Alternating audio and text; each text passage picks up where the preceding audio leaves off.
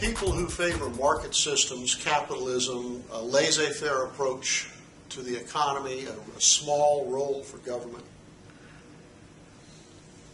come under criticism sometimes by others who say that markets, while they're good in their limited application, have some problems. Those problems that occur with markets, they say, we term market failures. The failure of the market in some way to provide us with what we want. I want to look at just 3 types of market failures right now as sort of a background discussion when we get into our debates about the role of government and the economics of the early classical and neoclassical view versus a more Keynesian, neo-Keynesian view. Market failures, very shortly. Not all of them are here, just 3 for now, okay? But these are the 3 that are frequently cited. One failure of markets is that markets do not provide public goods. Now, a public good, by definition, is a good that, A, is non-rival, meaning that if I use it, I don't subtract from your ability to use it or enjoy it. Think of streetlights. When the lights are on, and I'm taking advantage of them, and I'm using that light, I'm not depriving you of their use. Okay? And 2, they're non-exclusionary. That is, we cannot exclude people from using that light realistically. I mean, what are we going to say? Hey, you didn't pay taxes to make the lights, to put the lights in, so tonight when you're driving, keep your damn eyes closed, okay? That's not going to work very well either. I think one of my favorite examples of a public good is a searchlight, a lighthouse. Imagine along the coast of a country where ships pass frequently, that there are a lot of rocks and a lot of dangers, and that there's a history of ships crashing into the rocks and going under. And so the question becomes, how can we construct a lighthouse that, in shining out on the ocean, will warn those ships away? Well, we'll just build it. Now, wait a minute, Moose Breath, who's going to pay for it? Well, let's go to the shipping companies and the ship owners and let them pay for it. Okay, think about that. If you own a shipping company, let's say there's 15 of us, and we say, everybody put in the money and we'll build this lighthouse. If you didn't put your money in, would you still be able to use the lighthouse? Sure you would.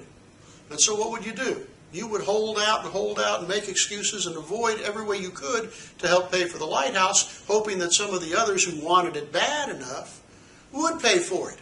And if once they got it built, who cares if you owe them money? You can still use the lighthouse, and you never had to pay for it. You become what we call a free rider. Public goods tend to experience free riders, or at least people who want to be free riders. So how are you going to build the lighthouse if you can't get everybody to cooperate, because you can't exclude people who don't pay? And the answer generally is, what we've done in the past, is government of some type says we'll levy a tax or a fee or something on whatever group to raise the money to build the lighthouse, and now shipping will be safe.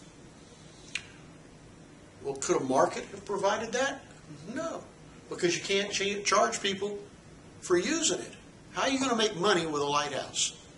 You can't very well say, okay, we have a lighthouse here, and once it gets dark, if you're going by and you haven't paid for the lighthouse, you have to close your eyes. All right? So, maybe in the realm of public goods, markets don't give us a very good answer. And maybe that's one reasonable explanation for why government's role needs to be a little bit larger than Adam Smith envisioned. Here's another one, externalities. Typically, if I buy something from you, I buy your lawnmower, and I give you cash, that's a transaction, and typically nobody else is affected. No problem. But what about if you're producing automobiles, and I, representing the public, we are buying automobiles and driving them? Is anyone else affected by that transaction? And the answer is, yeah, when I'm driving my automobile, I'm creating pollution, which affects other people who may not drive at all anyway. Or the children, or the elderly, or the people with medical conditions, okay? So, in our transactions, we're affecting a third party. That's the externality. This was the transaction, but there was an effect external to the transaction. Is the market system going to hold us accountable? Remember, if you have little role for government, who's to prevent us from doing that? And so when we have negative externalities, we sometimes say that the market is letting us down because it allows for the creation of these negative externalities and no way to constrain them, absent a larger role for government. Okay?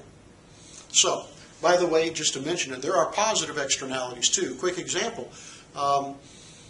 If you send your child to public school and I don't have any children, do I get some benefit from that? And do I get any positive externality? You pay for the kid to go to school. Hell, we pay for the kid to go to school. But it's your kid, and he or she gets a good education, becomes successful in life. What's the benefit to me? Why should I be paying for that? Is there some positive externality to schooling the youth of our country? And the answer is, generally, hell yes. Because when that kid goes to school, he becomes a more valuable employee. So if you're an owner, you're hiring somebody who's smarter and more able to work and able to make more money. If he's making more money, he's paying more taxes. He's a stronger contributor, producer to our society. Hopefully he's more intelligent when it comes to making both life decisions and decisions in the voting booth. So the benefits of public education accrue to more than just the student and his family. It accrues to all of us in general. We have a more educated public. We tend to all be better off. Okay? Positive externality. But again, under Adam Smith's narrow role for government, government was not tasked with paying for education. So why should I, a private individual with no children, why should I have to pay for your kid's education? And the answer is, well, maybe government should require you to pay some of that cost because you're going to get some of that benefit. Okay? Finally, issues of equity. Are markets fair? Are markets equitable? And the answer obviously is not. No, they're not. Because people who are more productive make more money and have better quality of life, better standards of living, more toys. Well, if you're not very productive and you don't have a good income, is that fair? And defenders of the free market will say, hell yes, it's fair, just get off your ass and go to work. Get off your ass and go get an education. But hang on a minute.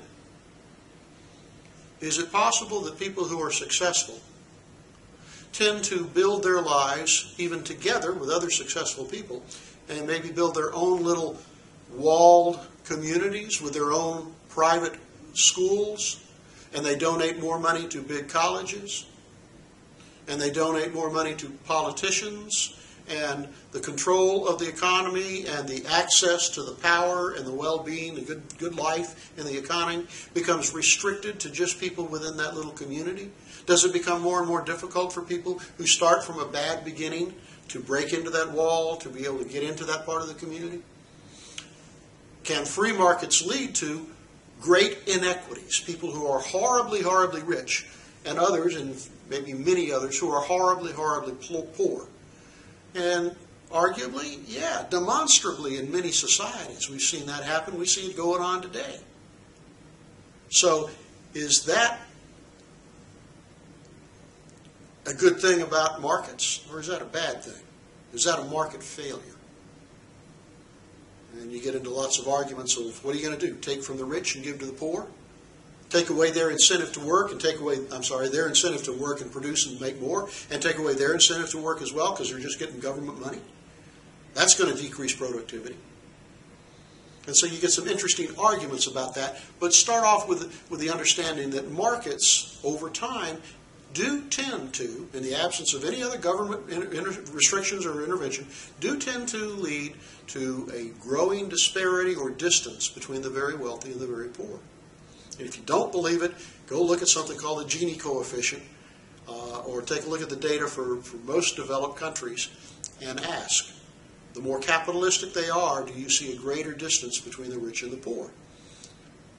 That is, by many measures, not equitable. Okay?